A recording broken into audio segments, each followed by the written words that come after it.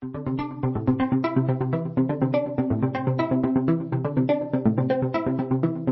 picture this. You've been like loving the content of your favorite digital brujo for like a year. You repost, you share it with friends. You're just like vibing on the content. You think this person is so cool. And then you get the opportunity to sit down and talk to them. And you do. And they are amazing. Not only are they cool, but they're fucking funny. And they're really smart. So what do you do? What do you do? Do you turn off your recording equipment after an hour because that's what normal society would tell you to do when it comes to podcasting? No. No, my friend. You stay and you dig deeper.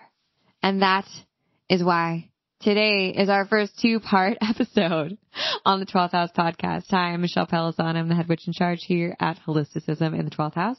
And today we have our first 2-part episode with a very special guest, Michael Cardenas. Michael is the founder of Old Ways, and you probably know Old Ways on Instagram. If you don't already know Old Ways on Instagram, what are you doing? Get yourself on there. Follow Old Ways with an E.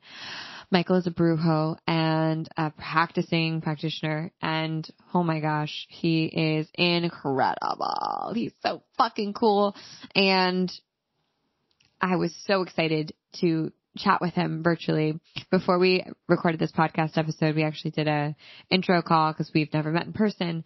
And I swear we should have recorded our intro call a few weeks before we actually had our full-on podcast conversation.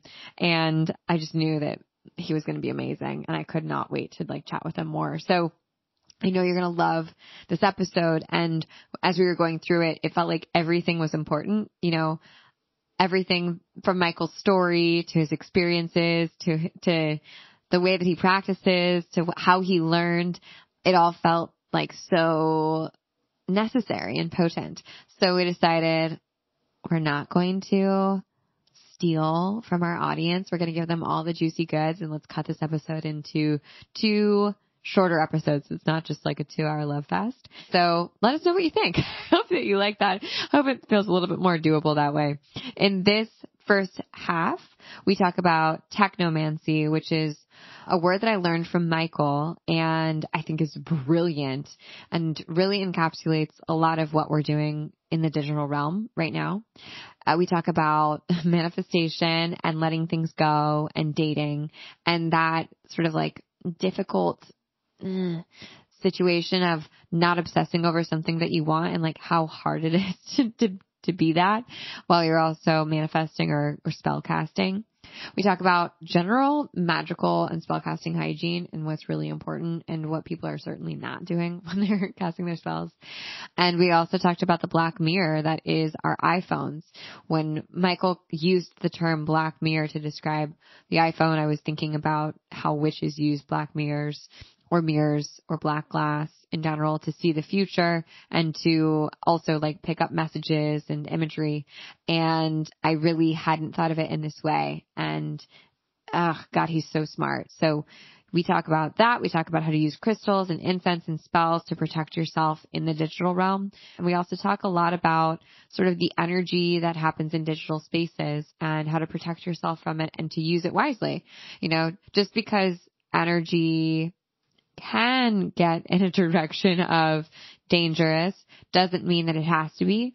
And it also doesn't mean that like the internet's bad or the digital realm is bad. It just means we have to be really thoughtful with our spaciousness and how we're entering these new realms. So I'm excited for you to listen to this episode. I can't wait to hear what you think. And you can pop over to the next episode when you're done to learn a little bit more about Michael. Okay, with that, let's get into it. Hi, Michael. Hi there. How's it going? I'm so happy to be talking to you.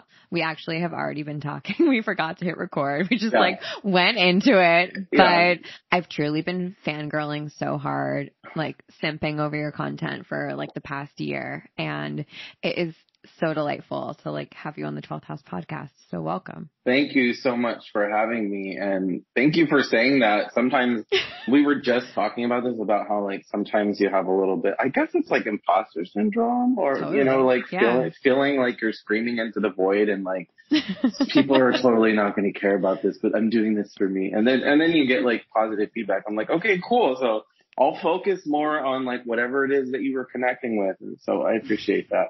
Yeah. I feel like when you first get started and you're like just kind of throwing things at the wall and like hoping that they stick, you just get so used to failure. I call it failure tolerance. Like your failure tolerance gets so high because you're like, oh, I'm used to nobody liking this shit.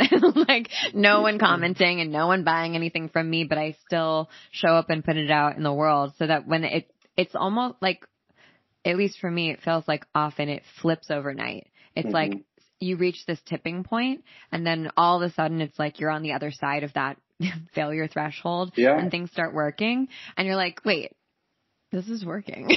What happened? I didn't change. Like what happened? Or maybe I did change. When was that moment for you? Well, it's a buildup. It's you know, you start off feeling like you're screaming into the void and like people don't like what you're doing or like whatever it is. But really, you know, it just takes consistency. It may seem like things have happened overnight because you're like, oh, wow, I just heard about this person in this page and, you know, and they have like a certain amount of numbers or like whatever. And I'm like, yeah, but I've been doing this for 15 years. And then like prior to you finding the page, I was literally screaming into the void to like 5 people for a good 3 years. And then, you know, and then slowly, not just the community, but like society started to open up about these ideas about mysticism and witchcraft and looking beyond, you know, that mask of scariness. And they started to listen and I started to get less DMs about, do you worship the devil? Is this evil? To how do I do it? Or can you do it for me? People are like, how do you worship the devil? Like, what shoes should I wear? Yeah, exactly. The conversation started to change. And like you say, I didn't change. We keep doing the same thing, but people start to open up. So if you look at it in terms of like how many years you've been at it or how many months you've been at it, things change rapidly, especially with social media. So it shifted, I think, when I decided that I could quit my day job. So I'm a Taurus. I'm really big about my stability and stuff like that. So for me, it changed then. Like that's when I felt like that I was really doing something. That's when it became like I started to take it more seriously and I started to invest in it. It really has never been about numbers or like anything like that. That all came afterwards. But once I was able to like have this be my career that I chose, that I get to decide what I'm doing. I get to be the boss, like 100%. That's when I was like, okay, now this is something like, wow. I remember being so scared to quit my day job. And also it was like I was at the end of my rope. Like I literally did not have enough hours in the day to do everything that I wanted to do. And I was like, I can't keep doing this. Like I can't keep going on like this anymore. Like I'm going to snap. Like this isn't feasible for like a human being. And I'm like definitely a hyper cautious person when it comes to stability and like financial stability. Even now, like our business is thriving and I still have those almost like remnants or PTSD moments of when I was so broke as an artist. Like, you know, took out like $60 to like spend on groceries for the month and like remember putting it in putting my cash in envelopes to like help myself budget. Now that you're so successful, do you still have those moments? 100%. And I don't want people to think that social media is real life. Right. You know what I mean? Oh yeah. Like, I mean, we've talked about how like social media is just like literally an alternate universe, like a complete 100%. Other timeline. What I mean by that is that, of course, I've created this perfect little spiritual world that I think is visually great. And I work really hard. It's great. I would agree with that. Thank you. On the visual aspect of it, because I like to think of it as like a visual spell that I'm casting each day and like whatever the energy that is needed. There's an image, blah, blah, blah. That's not how my life is all the time. Life can be like really chaotic. Like I said, like I was trying to scramble here because I'm trying to get the puppy in order, like whatever. I'm trying to like make sure I don't have anything like any people's spells in the background that you could see that needs to be private. Right. So I'm like, you know what I mean? Yeah. There's that aspect. Also, people's Instagram numbers does not equate their bank account. Unless, and some people it does, but I'm not sitting here not worrying about my stability because like you said, it's almost like instilled in us from like when we're trying to climb up and when $60 was like make or break you, for the grocery store. Now when I like go to the grocery store and I see my total, I'm still like, I'm insane. I really just bought like organic, whatever to go on top of my, I have a supplement closet. So anyways, we start to become unconscious about spending the money. And I think that, that person that was trying to make it or whatever always keeps us in balance and in check. I do have those moments to where like, I think we talked about it earlier about almost having like this imposter syndrome of feeling like, what if it all ends tomorrow?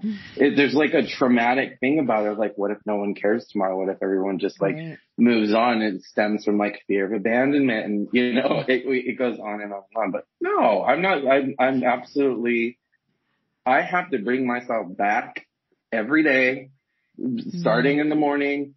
Well, I'm a really late riser. Sometimes it's the afternoon because I work at night. Starting in the afternoon. Starting in the afternoon. Well, mind you, because I'm working till like 4 a.m. sometimes because some things that I do have to be done at like a certain time. And I'm just the night owl to be honest. So yeah, I have to bring myself back. I have to remind myself what I did to get here. It's a daily thing. It really, really is. I know that the idea of being your own boss and like having your own business is very big right now. And I think that once people start to do it, they're like, what? This is like, there's absolutely, you're free falling. This is like really hard. Yeah. I feel like I'm constantly free falling. I'm like, you are, enjoy it.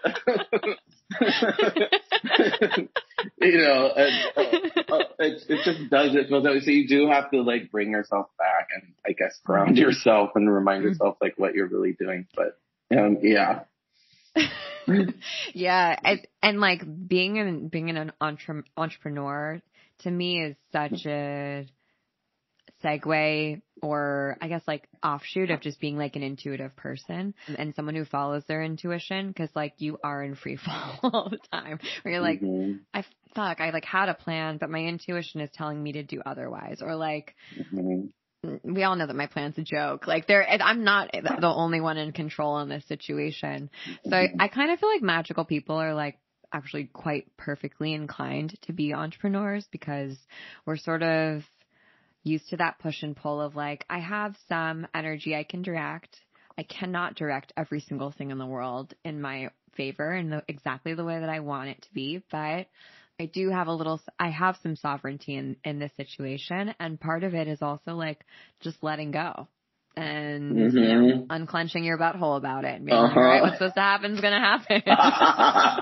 Yeah. Well, I have a friend who's also a water sign and she said to me the other day, she was like, oh, it's so funny. Like my Scorpio friends are over here telling me like, talk your shit. You better go back and like check that person. She's like, and then I go into your page and all my earth sign friends are like, let go. It's going to be fine. You have to ground. And I'm like, yeah, I'm talking to myself. I'm like, all right. That's what I tell people too. Like if I come up with like a quote for the day or like whatever, I'm talking to myself. I'm trying to remind myself of some shit, I'm like, all right, the aspects that we need to let go of is control. We need to accept the fact that in reality, there's nothing but chaos. And sometimes those things can be kind of like predicted. They can be felt out. You can navigate them. And then other times it's complete static noise situation. And you have to accept all of it or work through all of it. Or go to bed like I do. Right. Or be like, okay, I'm going to put my computer away, put the phone down, go play with the dog or have sex or do something that is not this. Cause like I can't be in this moment anymore. Like in this endless loop. Yeah, that's the multiple realities that you were like bringing up. Last night, I was obsessing over a layout and obsessing over like content and trying to plan it and all this stuff. And I was in bed. I was supposed to be going to sleep. And then I had a moment to where I had a visual of myself inside of this box, like kind of like inside of my phone. And my guide's kind of saying like, there's a world outside of this box. Like you have to disconnect from this box. And so I was like, oh, but the way that I saw it was like, pull yourself out of that reality, come back to this reality. You have to recharge. Like you're not going to find the answers tonight. You have to go to bed sort of thing. Does that make sense? Yeah, totally makes sense. And it does feel like that the internet world is like stickier in a way than this real world sometimes. It's more of, it feels like a maze. Like there's more to get caught in. And I would like love for us to go deeper on this idea of like truly another world or like another universe and the digital space being that, because I think we often talk about like, oh yeah, of course, like Instagram isn't real life. It's like, you know, it's a hologram, but I'm kind of the mind that like it actually is another universe and just like the astral plane, right? Like when we're sleeping, like things can happen there that we can either like bring with us into this real life or whatever, quote unquote, real life, right? Physical reality. Yes. Thank you. You're so much more articulate than I am. But same thing with that digital world. And we're not like always using our energy in the most mindful, conscious way. We're like throwing shit around, and I feel like it's going to come back and get us if we're not in awareness of it. Just like in this physical reality space. I would love to hear your thoughts, because I know you practice technomancy, which is a new word I learned from you and I'm obsessed with. So like, tell me, unload your brain on me. I want to hear everything. So technomancy actually came from Lisa Stardust.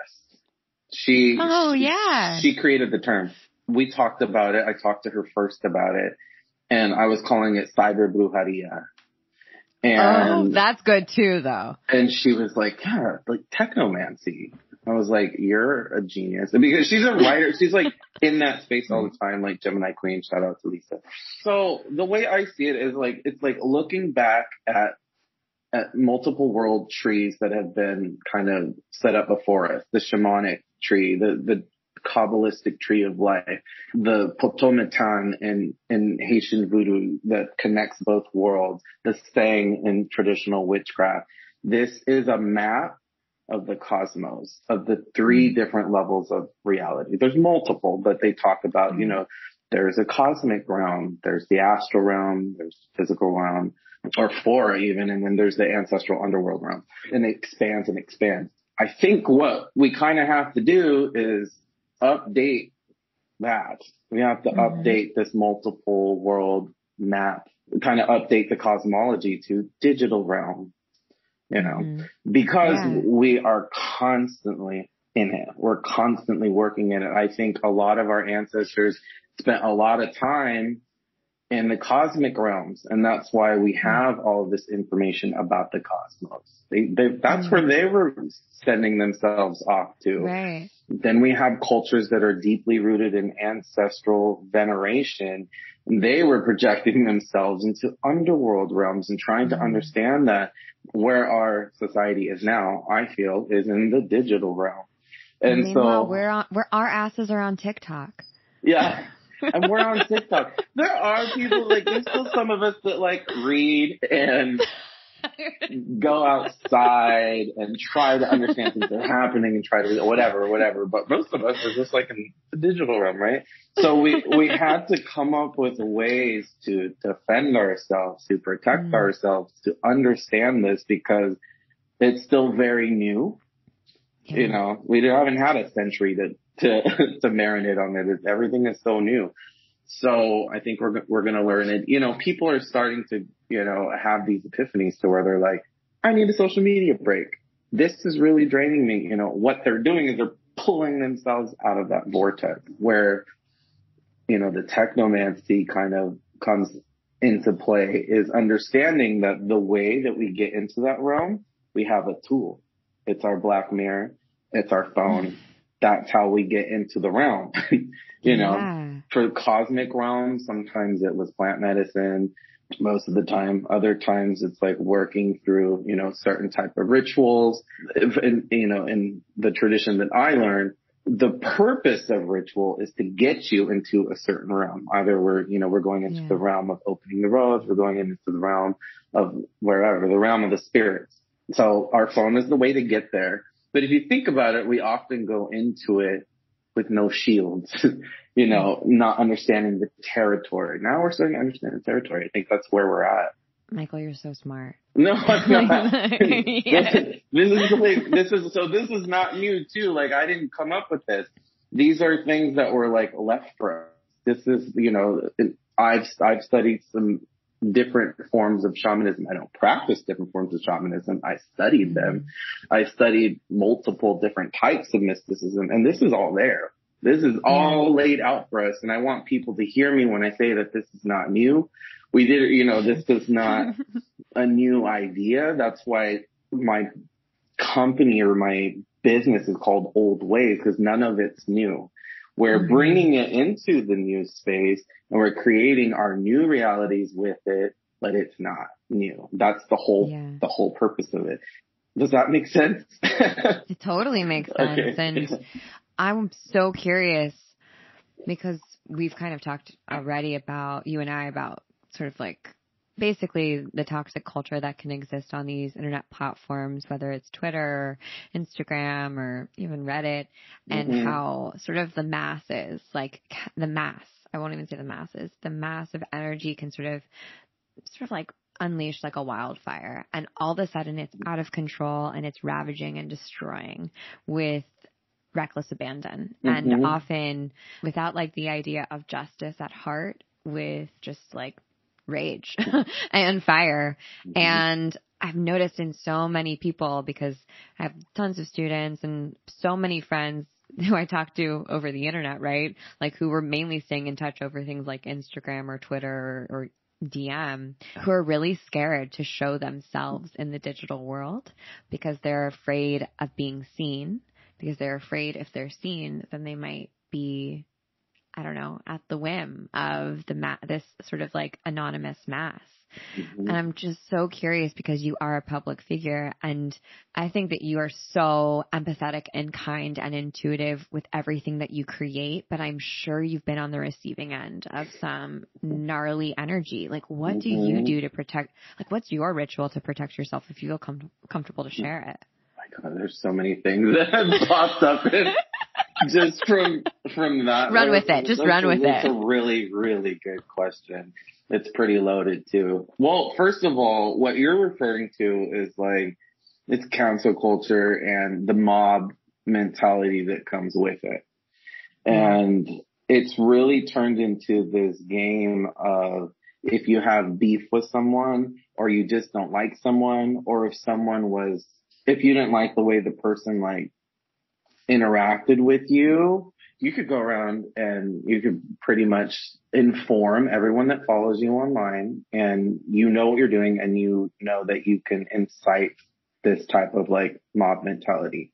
I know that that's not what everyone is doing, but that's what I'm focusing on. You know, there are very positive aspects of both. There's a difference between cancel culture and accountability, right? Exactly. They're not synonymous. And restorative justice, justice requires accountability, right? And calling in of people who have done harm and saying like, and them acknowledging that they've done harm. And I think we need more of that. Like if we're calling to like, you know, abolish police departments and to, if we're calling for abolition, then we need to have accountability culture. And that's the most radical thing that we can do. Yeah. It's way more radical than cancel culture. That's for sure. Yeah, absolutely. Because here's the deal. Racism is not an accident. You know, this is something that's in your vocabulary. You sit around and you think this way to the point where if something happens and triggers you, this is your intuitive, instinctual response. That's not an accident. Abuse is not an accident. right? The language that you use is not an accident. It's already in you. I'm sure that once you're called out for it, you can kind of like sit back and go, wow, I didn't know that I was like a complete monster for thinking these things or saying these things on a regular basis, blah, blah, blah. Doesn't matter. You still have to be held accountable for that. That's accountability, right? The counterculture is really about the danger of it is it's the boy who cried wolf. Eventually, people are going to stop taking it seriously. We start to disempower that whole movement, and then people stop caring. Then people stop paying attention. Things start to fall on deaf ears. That's why it's important to understand the power that we will, right? Right. It's because it's a powerful thing because, you know, you don't have to be an influencer to have an impact. Right. You know, things catch like a wildfire. The way that I've experienced it is either through someone taking, it's never been like a language thing. It's never been like the way that I'm treating people because I will never give you that. It's not in my vocabulary. It's not in the way that I live. It's not in my lifestyle. It could be a photo or it could be a quote and someone will say, you know, that's mine. I wrote about this, you know, a year ago. And on my end, I'm like going around fishing. I'm like, do you know how I've like sat around for like hours and hours trying to come up with something that goes with something. So it starts off with like, we get a hit, right? And you start to flow and I'm like, talk about realizing your worth, right? Then I'm like, what is something that is impactful that could encompass this? Because it's a timestamp. The internet is like eternal. It's a timestamp. Yeah. And I don't want to be like archiving things every day of like, oh, this is trash. This is trash. Be super intentional. I want to be super intentional. So no, I'm not going around fishing for things or looking at other pages for inspiration. I've gotten a lot of backlash for not following other witches. What? Really? Yeah, because they think I'm being an elitist or something like that. And sometimes I don't allow them to follow me because here's what happens. Whether conscious or unconscious, we're going to start to get influenced by each other. Then what happens, and mind you, there's like this there are universal platforms that I believe in, that we can get on the same wavelength or whatever. I don't even want we can both get a similar idea that lands on our shoulder, that whispers in our ear around the same time. Yeah. Around the same time. It does happen. But, you know, beyond that, I don't want to be consciously or subconsciously influenced by anything that you're doing. I've noticed a lot that people will just straight up start taking my style, my structure, my business model, and I'm not here for it because this is a whole other conversation. But when I first started out, there were like 3 of us or 2 of us, and there weren't any group services. People were like, how are you? They're like, one-on-one is a lot. Like, how are you going to do this? I have a background in energetic healing, and I used to do group healings with people. I know how to manage 30 people, 40 people, 50 people at a time. It's a totally different approach, right? Yeah. As time went by, if you look up group services or like group spell work or like whatever, it's a whole culture. I feel like I've seen it proliferate over the last couple of years. Yeah. And it's good because we need mass healing. We need mass manifestation. I did one of your services last new moon. Thank you. Yeah, that's coming out tonight, the attraction service report. And I'm like, okay, this is inevitable. You know, we've been told by elders for eons that this was going to happen. We need massive collective healing. Cool. Just do it your own style. I see things word for word sometimes. And I'm like, okay, yeah. I'm like, I should just. What do you do? Do you like, what do you do? Nothing. Because you don't do anything. No, because it turns into a war. It turns into an ego battle. It turns into me getting really, really pissed off. And and I know that about myself, you know. I have I have a Scorpio moon. I'm very Me too. I can go into war very easily. The problem with that is that I'll be upset for like 3 days. It doesn't end there. It becomes obsessive. It becomes a thing. And I'm like, I have no time for this. I have to help people. I don't have time to be fighting with you on the internet. Yes. And so that's just something that came with time. And I'm like, whatever, block, blah, blah, blah. So I also have a Scorpio moon, and I feel like there are a lot of people out there who are going to be listening who are like, and I hear from a lot of people like, what do I do when someone copies my stuff? Or like when someone's knocking off my stuff? And it's really hard to like not take it personally and to like roll over and be, or to like sort of turn the other cheek and be like, okay, whatever. Yeah. But I feel like you kind of have to. And sometimes I do think you have to block the person or just like cut them out, like cut off their supply of like, no, well, we're not doing that anymore. I've fought the battle so many times. That hasn't always been the case. I used to confront the person. I used to cuss them out. We used to, straight up, like professionalism, whatever, all this stuff goes out the window. No, I know myself. Like, I'm very real. Like, I have to work on myself daily because I could be very reactive. Because I've been working on myself, it doesn't happen anymore as often. Right. But no, I used to go right into it, and I'm like, I was like, if anybody wants to see where this came from, come to my page and check it out because I have all the timestamp receipts. I was like, this person also follows me. They look at all of my stories. They've left comments on everything. They're straight up stealing from me. That thing becomes a war for like 2 weeks. Mm-hmm.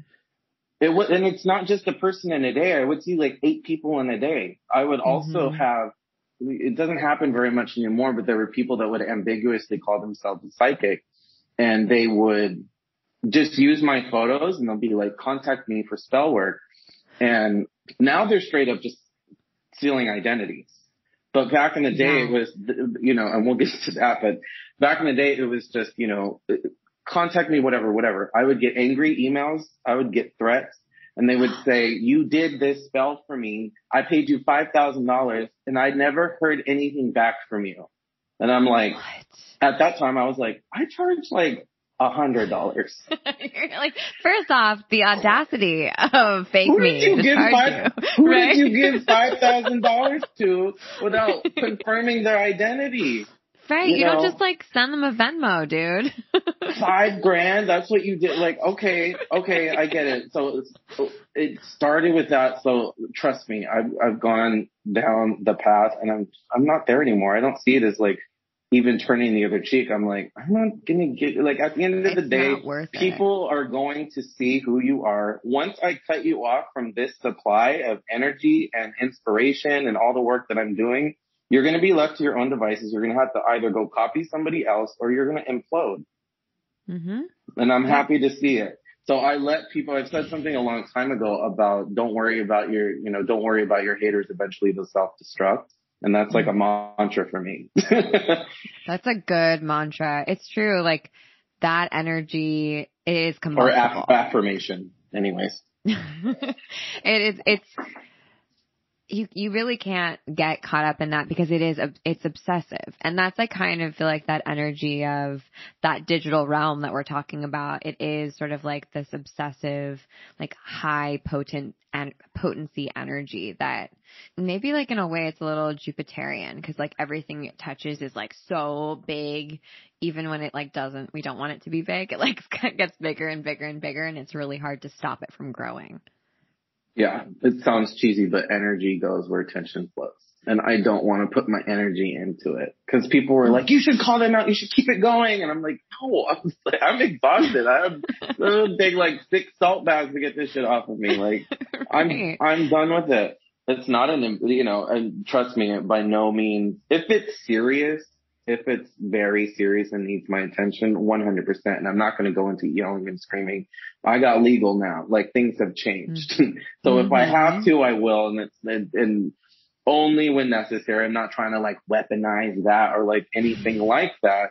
It's just like if someone is stealing my identity and taking people's money. Oh yeah. That is like really, that's when people can start suing you, and you absolutely need to protect yourself. And that's like, spiritual protection is really important, but also like practical material protection is really important too. Like, get a copyright, guys. Like, go get a trademark if you need to on your ideas. Like, make sure that you're protecting yourself from every level. That's just good sense. Yeah. The Walter Mercado documentary was a very big eye-opener. My God. How heartbreaking. It's a very big eye-opener, but that's what we're talking about. It's about protecting your ideas, protecting your work, because look what happened to him. You know, if you need a visual, go watch it and then cry like I did for a day. But okay, so that, like, on a real level, that's how I handle things. On a spiritual level, I like to work with stones a lot. For some reason, like on an intuitive level, I feel like navigating the digital realm requires crystals. So it requires, I don't know why. Do you think it's because exactly. there's crystals inside of like our phones, and there's gold inside of our computers and all the microchips and shit? Yeah, exactly. So there's something there. At the beginning, I couldn't really understand it. So anyhow, I've noticed that the most effective way is to incorporate that. It's become like mass culture now. You can buy little shungite medallions to put on the back of your phone. Do that stuff. Right now, I can't show you, but right now, pop socket, it's not an ad or anything like that, but I was very but open to it. But open to it. I was very surprised when they started offering crystal pop sockets. So I have a real lapis lazuli. I checked it out because I'm a freak about like fake crystals. Cool. So anyway, so now there's crystal energy on the phone, and it's for protection. Also helps with like creativity, intuition. It's like perfect, right? So there's that aspect. Incorporating, something like an oil, like a protection oil. I'm big about that. I anoint myself. I anoint my doorways, windowsills. I anoint my phone too. And it depends on what I need in that moment. Sometimes I feel like energy is toxic, so I'll use a protection oil. Sometimes I'm trying to manifest something to come through, so I'll use prosperity or road opener oil. Sometimes me and John are fighting, so I'll use peaceful relationship or communication oil or whatever. That's sort of like real shit. So that is useful to me. That's helpful to me. But I've heard of people writing psalms, like people that are comfortable with that kind of stuff, like writing psalms on a small piece of paper and putting it between your phone and the case. That's smart. I don't know if that would overheat though. That was like my overactive mind thinking, if that would be, so whatever, little ways you start to incorporate it. I also, anytime I'm burning herbs, I wave my phone over it just to clear the static energy. And lastly, get yourself a bell. A straight up bell. So we use bells in seances. We use bells in tarot. We use bells when we're working at the Bóveda and Espiritismo. It clears static energy. When you're raising a vibration, when you're raising or creating an energy or calling in energy, you can't create an energy. You are dispersing the vibration. And so sometimes you need to ring the bell over the phone. Sounds nuts, but that does not sound nuts at all. You'll see the difference. You'll feel the difference when you start to manage that energy. Yeah. Okay. That's all so good. And I feel like you're practicing technomancy every time you put up something on your Instagram. So do you consider that practice too? Yeah. So I cast spells on that's how I'm casting spells in the digital world. Yeah. And you'll notice it. Now that I told you that, when you'll notice it, especially on Twitter, it's all verbal spells. Instagram, I'm casting visual spells. Yep. It's something that's needed. Like if I'm, in meditation, I'm like, I really need to work on expansion and all of these things. It's all on my page. It's all there. I'm casting a spell. So be conscious of what you're putting out there. Cause that to me, like my Instagram is like a mood board. Yeah. It's a vision board. Yeah. I tell people all the time, there's a reason they call it spelling, right? It's because it's language. And so you have to be really careful what you say in the world and be really intentional about what you say.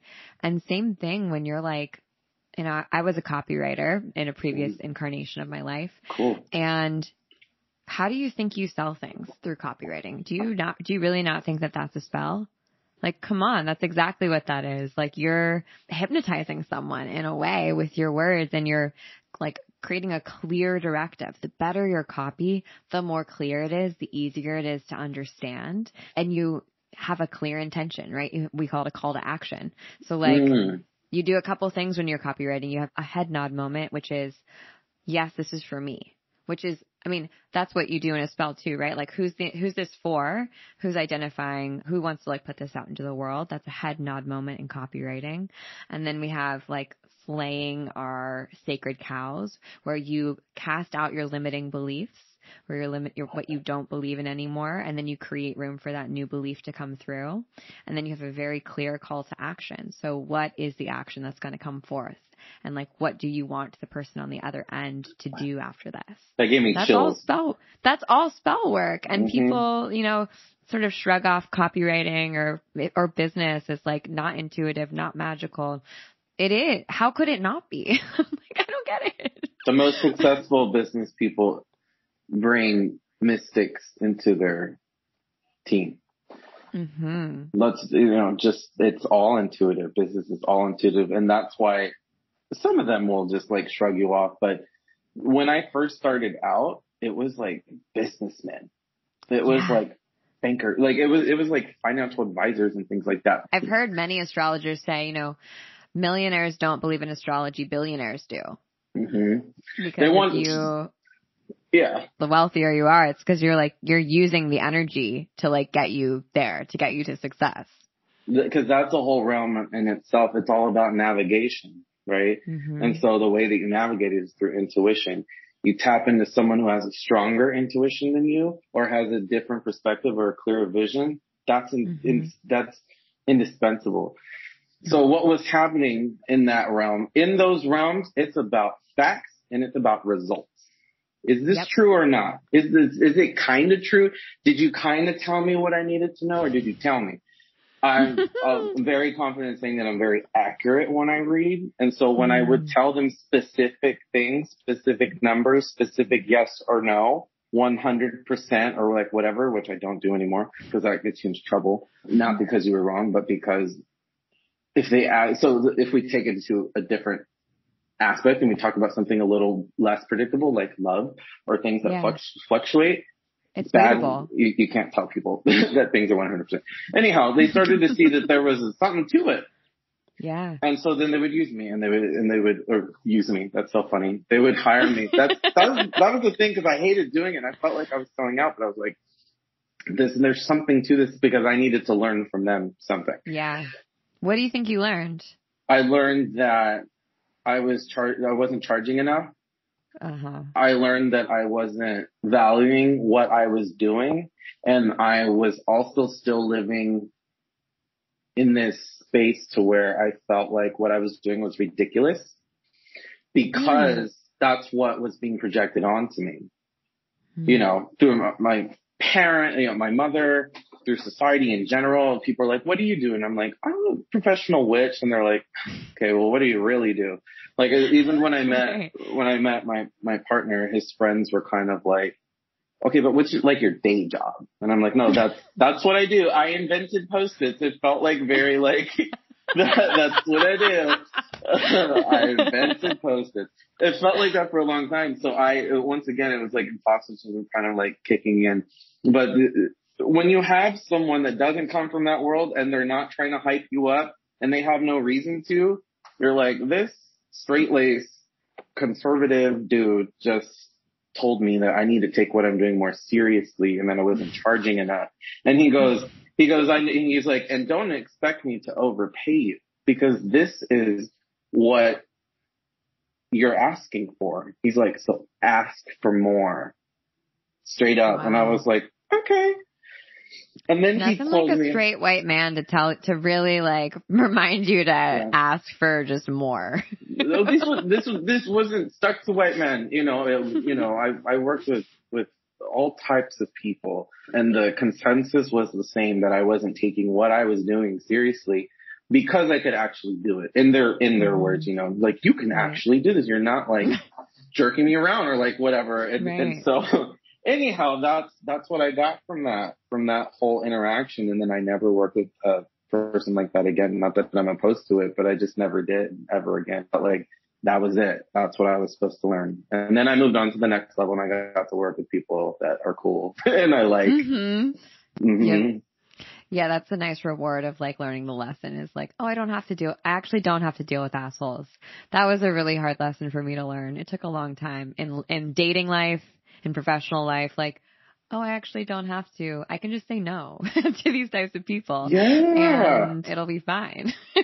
Yeah. Because the fear of no comes from scarcity mentality that it won't come back, or that, what if this is my one shot and I should just stick it up? No, like if you say no to something else that actually is correct for you will come your way. I'm a big believer in that. Lucy Liu, the actress, called it having fuck you money.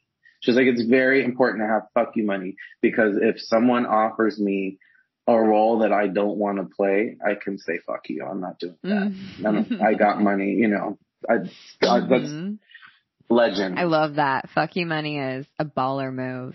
And lately, actually, over the last couple years, as I've gotten a lot more confident, like I had to learn some lessons of like, oh, I know how to make money, like I always know how to make money, so I don't need to worry about that so much.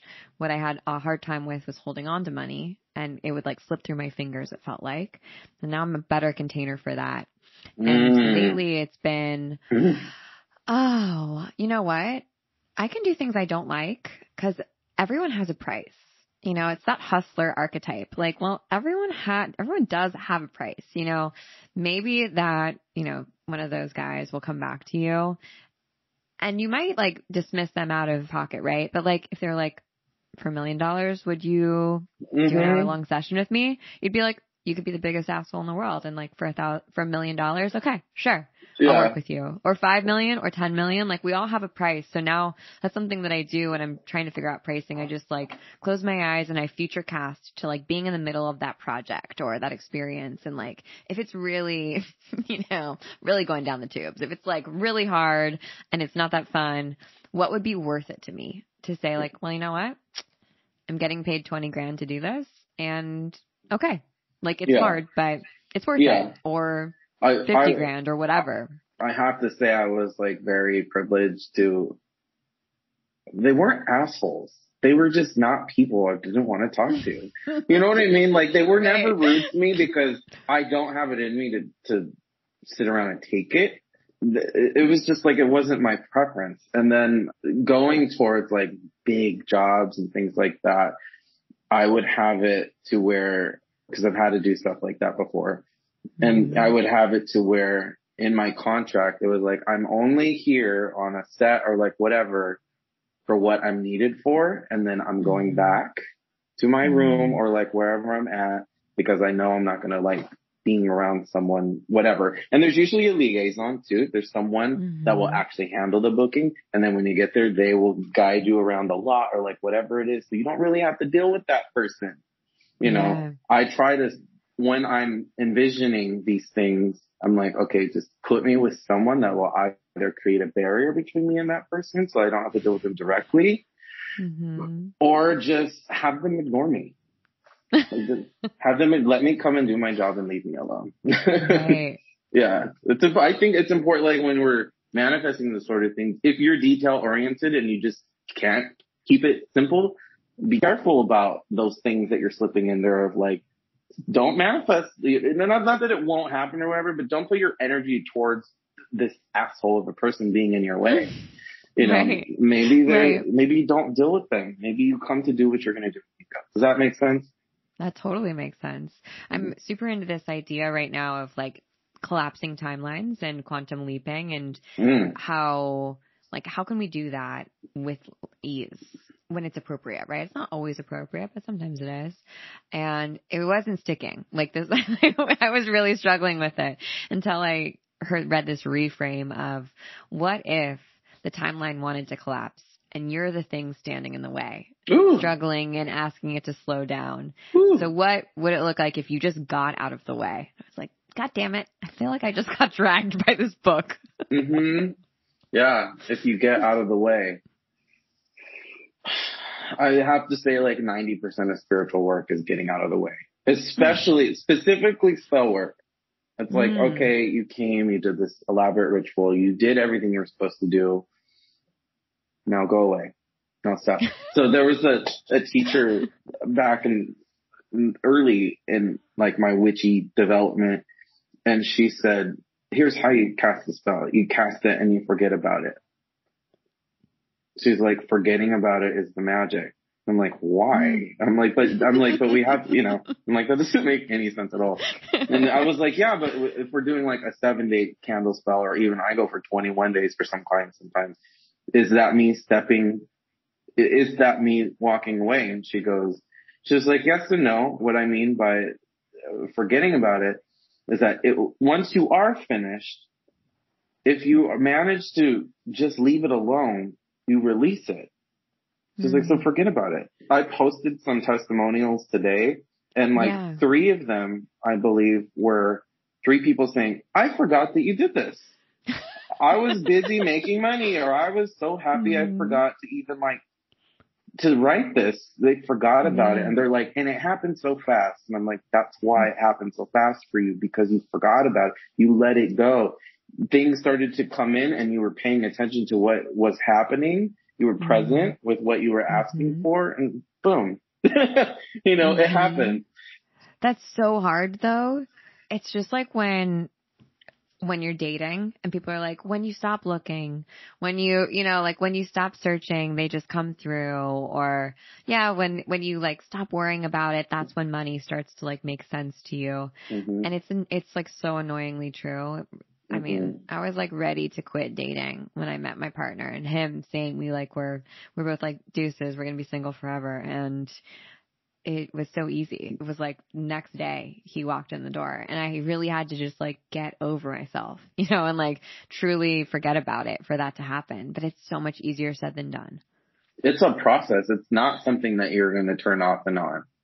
Yeah. That should really be emphasized. And I do talk about the process of everything.